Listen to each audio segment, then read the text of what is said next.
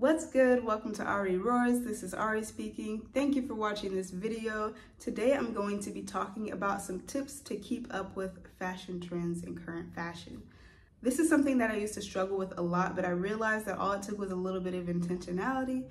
So here I'm going to be sharing these tips of intentionality that you can apply and easily be able to keep up with what's going on in fashion. If that sounds like something that's interesting to you, then just keep on watching. Haters, imitators, and conflators, men, they all the same. Hard to win the match when being players of a lawless game. Trying to shake the ground so they can't help except to call my name. So first and foremost is social media. Probably the most obvious, maybe not, but social media is like really a go-to when it comes to trends because everything is trending on social media, right? So it's pretty straightforward, but I want to dive a little bit deeper into what you should do with social media.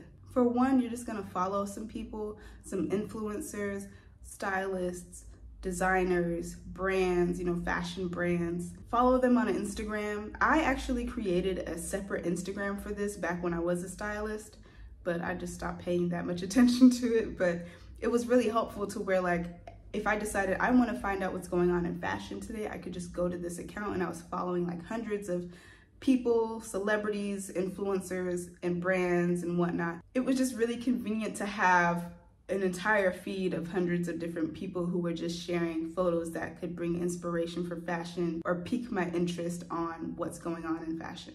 Now, obviously you don't have to create a separate account, but you can follow these accounts or just look them up.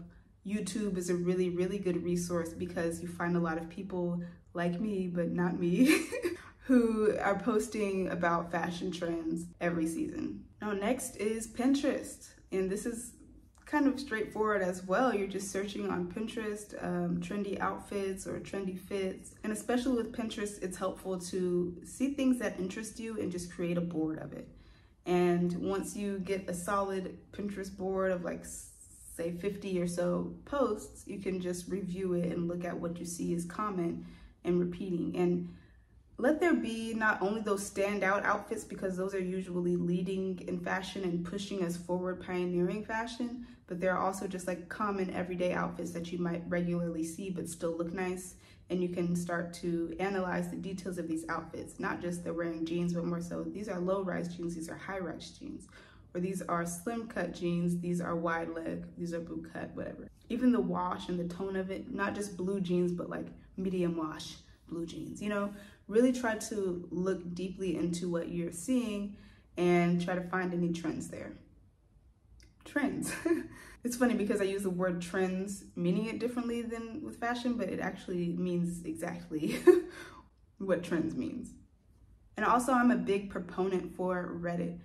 The subreddits on there, I've never realized until the past few months that Reddit is a really good resource for interacting with other fashion people. There are so many different fashion boards. You can literally just go on this subreddit that says fashion and there's a lot of people posting on there, and you can go on various different ones. Just search random stuff on Reddit and see if you can find a board that suits you, like styling tips for women and stuff like that.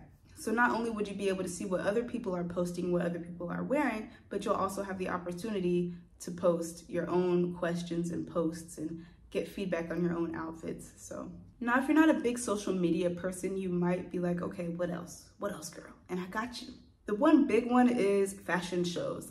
Designers are the people who are making the clothes that people are wearing. So if these are the clothes that are being made, then these are the clothes that are being bought this season. Now, where can you find these fashion shows? Some you can find on YouTube. Just literally search the brand name, runway show or fashion show, and the season name, and a video may come up.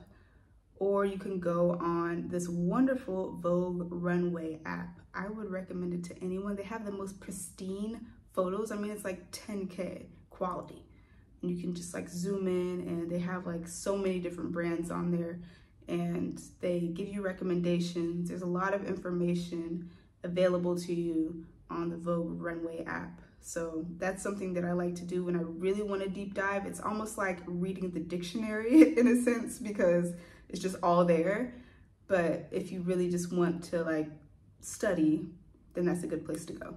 Then you can also dive into some fashion bloggers and some publications online, like for example, Vogue.com or Glamour.com. Why do I keep saying .com? Like y'all pretty much know that already.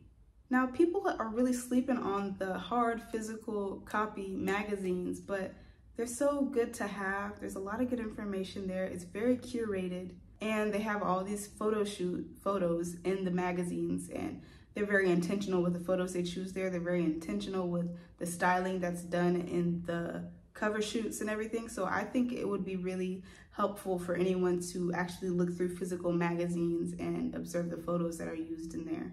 And if all else fails, observation is going to get you there, period. Just observing the people around you. You can observe the people that you see in your community and just look at what are people wearing in general. A lot of people don't take fashion that seriously, so it does a little bit depend on where you're at and like, you know, what types of people you're surrounded by. But nonetheless, trends simply means what's happening a lot now. So you can see trends even in people who don't prioritize fashion. It's just that a lot of the time when we talk about trends, we're talking about the latest trends, the newest trends for this season. So what I would recommend is when you're looking at people and like people watching or people outfit watching, you take note of what you see all the time and what stands out to you. Like I see people wearing this specific type of jacket really often, or maybe this brand a lot, or this color a lot. And then it's like, whoa, randomly I see this person wearing this thing.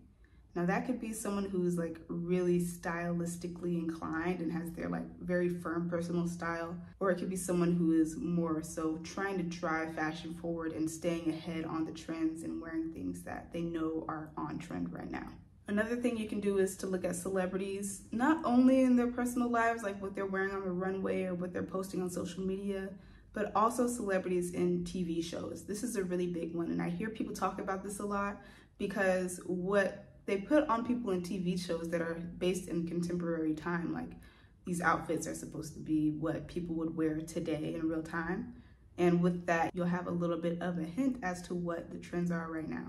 And last but absolutely not least, one of my favorites is shopping, or rather browsing in stores. You can do this online as well, but it doesn't really have the same effect and enjoyment as it does when you actually physically go in the store.